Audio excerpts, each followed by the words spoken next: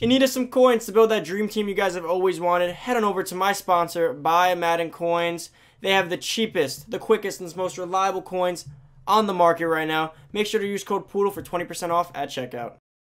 Hey, what's going on, everybody? It's Poodle back with another Madden Ultimate Team video, guys. And today's video is going to be the most overrated players in Madden 20 right now. Now, I haven't done a video like this in quite a while, actually. I've kept up with a lot of other themes and trends I like to continue on weekly. But overrated players I haven't done in a while. Now, the first time I did this, I based it off like 86s to 88s, because at the time those were the highest cards. So now with there being the introduction of 92 overall cards, 91s, 90 overall cards, I found it weird to even try and include 86s, because although, like I always say, I think Ezekiel Elliott is overrated in Madden, his base elite card, he hasn't got a new card yet. But is he really overrated anymore because he's a 60, it's a 60k 86 overall? Like, can I say he's overrated? I don't think so. So I had to revamp the whole initial list and go based off the highest overall cards that are really expensive, because even if cards have bad stats, they're so cheap at this point, can you even justify that? So I had to change up a lot of things. I think I've come down to a pretty good list of cards. A lot of them obviously fall in the higher 90 range, considering that those are going to be the cards that are overpriced for the most part. So before we get into this video, guys, if you are new to the channel, make sure to go down below, hit that subscribe button. Choking up there. Hit that subscribe button, boys. We're grinding out to 9K. We're getting there. The support's been crazy as of recently. Turn on the noti bell. Comment down below who you think I left off this list or who I should have added to this list. And make sure to drop a like in this video. Let's get this video to 200 likes, boys. You've been smashing the like button. Now let's get into this list. First on the list, a guy that from the moment he dropped, I didn't think much of. And considering his price has went up since, I think even less of. Now, he was the first Team of the Week boss with Dalvin Cook.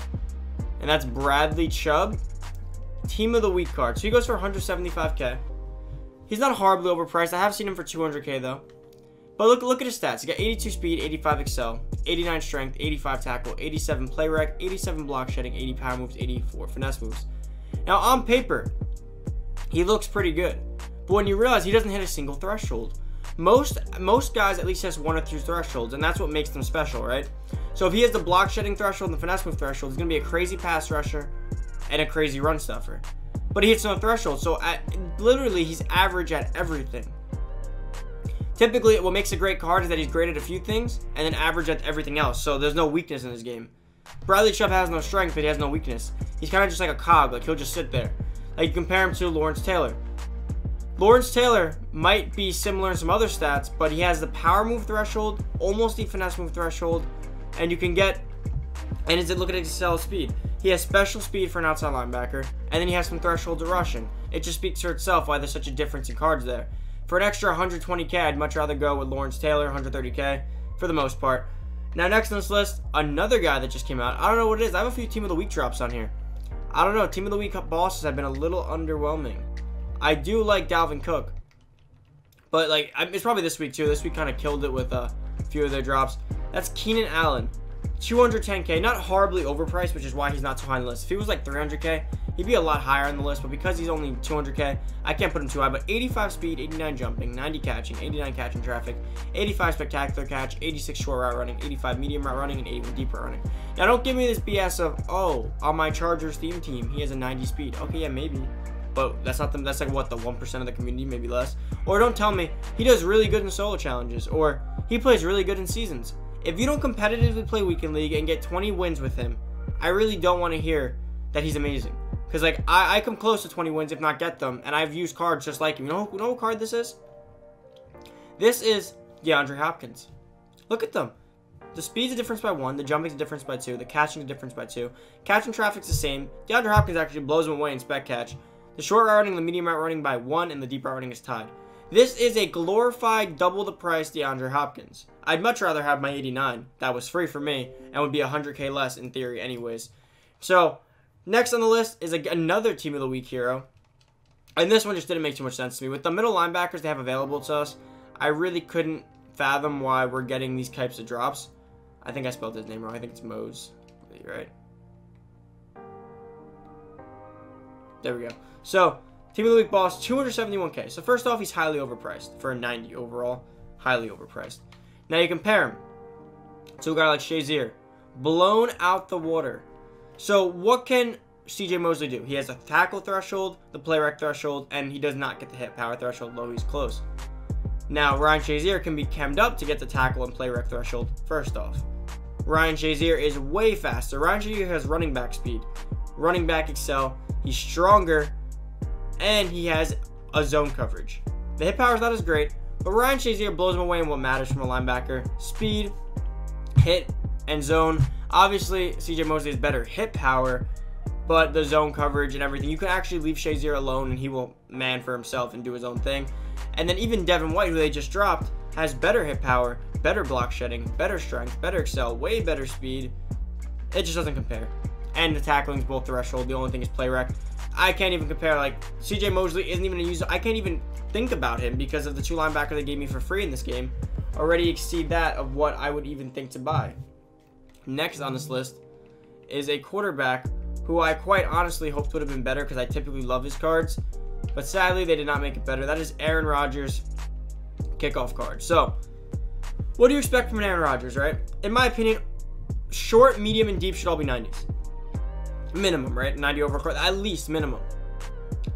And what matters to me most in most Madden games are the middle accuracy throwing stat. And that's for me because I play a lot of over the middle 20-yard in passes. I don't really throw deep, but I don't exactly always throw checkdowns. And checkdowns, again, I feel like any quarterback can make that. What I think matters the most is throw accuracy mid to me. And that is his worst stat. Throw accuracy mid to 84. You can't even threshold it. Yeah, you can get the deep. His speed's not useful, in my opinion. I have Lamar Jackson, even he can get chased. His speed's not useful at 76. 91 throw power is good. The throw under pressure is so important to me too this year. Because this year, an outside linebacker literally just sheds the left tackle. And your quarterback makes an errant throw. Imagine when they're closer. At least Lamar Jackson has that. Lamar costs way less, and in my opinion, I like him better. The speed alone is game-changing. People have to put QB spies on me. People can't cover. People are scared of him. The throw power sucks. I get that. And the short accuracy, but the medium accuracy is not too far off. The deep accuracy is whatever. And then the throw under pressure and the play action, like, he makes up for it in other ways. And I'd much rather have a 90 speed than all those other stats because Aaron Rodgers is missing the one stat that I care about. Next on this list is a guy that I hope no one even tries to argue this one. Eddie Jackson. He does have a Redux card now, so it kind of makes up for it a little bit because he's going to be a lot cheaper. But prior to this Redux card, he was going for what, like 1,000,000 coins? You see one right there for 915k. Even at 400k, right? He's got 83 speed, 85 excel, 93 play rec, 93 zone. You compare him to my Brian Dawkins that cost him about 100k. Brian Dawkins has better speed, pretty much the same excel, way better tackling, similar play rec if you just chem him up, they both get threshold, better pursuit, worse man, worse zone, and way better hit power. So he can hit harder, he's faster, he's got better pursuit, he can tackle better, same excel. The only difference is that his zone's slightly worse, but again, I blitz half the time anyway, so it doesn't really matter to me. I was just an example of how Eddie Jackson is so overpriced for a card that can't even stand up against a 90 overall or an 89 overall powered up 100k card. Next on the list is a limited time team of the week hero they just dropped, and honestly, his stats are good in some places, but again, they killed him with one specific stat that with the running back, when you kill that stat, all the other stats don't really matter. And that's his speed. 89 excel is awesome. 90 carrying is awesome. 91 trucking is awesome. 90 break tackle is awesome. If they had just given him an 87 or an 88 speed, that's all he needed. But the 86 speed, I don't know, something about it. Like if he had an 87 or an 88, he'd be awesome. 87 speed, I'd be like, okay, but 86 is like, there's outside linebackers just as fast as you. Linebackers are fast, and he won't have that next gear. Like, he can't break runs all the way. He can, obviously, anyone can, but he can't consistently do it. Like, he has to get the right situation for him. Compare him to Marcus Allen. He has good stats compared to Marcus Allen, but that +2 speed, the plus on the agility, the plus on the elusiveness, it just really makes the difference there that I can't really justify. And the trucking, the break tackle I really do like.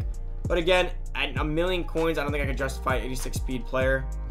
Next on the list is going to be, let's see what we got.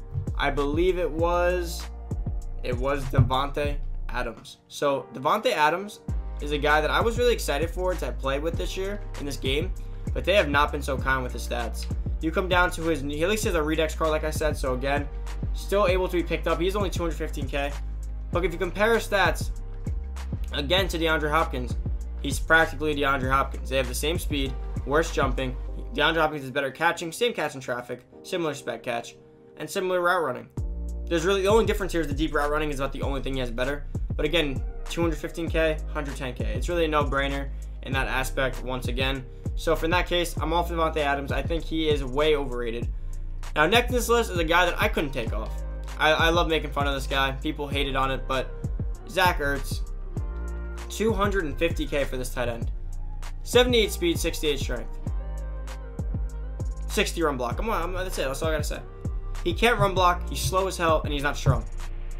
Okay, he can catch. But literally, for this card to catch, he has to be wide open. And people have to not... Because if there's a guy on him, he most likely has manned him up or zoned him up because he's too slow to outrun anyone. So you have to find him in... For him to make a big play, you have to find him in space to begin with. And that's any card in the game you could find. Like, people are like, yeah, but Zach Ertz makes good catches for me. Okay, yeah, wide open? He makes them standing still? Yeah, he can make a catch, but he doesn't make plays for me. And I think weekend league especially, you need big plays. You need guys that can make it easy for you, right? Zach Ertz is like a 5-yard, 6-yard, 5-yard, 6-yard, 5-yard, 6-yard, 10 yards, touchdown. Randy Moss or those other guys, or like George Kittle is a 1 pass, 80 yards. Like, it's just so different. And for me, I'd much rather have Shannon Sharp for 330 and 80 more K than Zach Ertz, in my opinion. And now for the final card on the list, it actually is going to be about 32 cards for the final card on the list. And that is the whole Theme Diamond promo. I think every card in this promo is overrated. I really do. And you know why? Because people are going to be like, well, you can power them up to a 90 overall. Okay, so spend 150K to power them up, and then what? Those cards suck in a month, and then they're not useful anymore, and then you lose training, and then they're not going to get any more upgrades anyways for the rest of the year. Or people say, oh, well, you can just buy them base. Like, let's just buy Deuce McAllister base. Okay, so you have an 84 speed running back. I'll just stop there. Or how about Rob Ninkovich base? Okay, he hits literally no threshold besides possibly play rec. Or they say, okay, well, Chris McAllister, if he's pretty good. He has an 84 speed at cornerback, not usable anymore. Oh, and it gets even better, because as they get less usable, their price continues to go up. So guys like Jordan Gross, left tackle, not even the best left tackle anymore, 275K. Joe Runyon, 360K right tackle. I just can't justify any of these. Matt Burke, where is he? Is he just genuinely just not on there? The Theme Diamonds are their rarities went up, their prices went up, and their usabilities went down. I think as a whole, I wouldn't even touch these Theme Diamond cards. I didn't touch them when they came out. I'm not touching them now, guys. But that is about it for the video. Any questions, concerns, or feedback, drop it down below in the comments. If you disliked the video, give it a thumbs up. If you liked the video, give it a thumbs up. Thank you guys for watching. Hit that subscribe button, turn on that noti bell, and that's all, guys. Thank you for watching. I'm out. See you guys in the next video. Peace.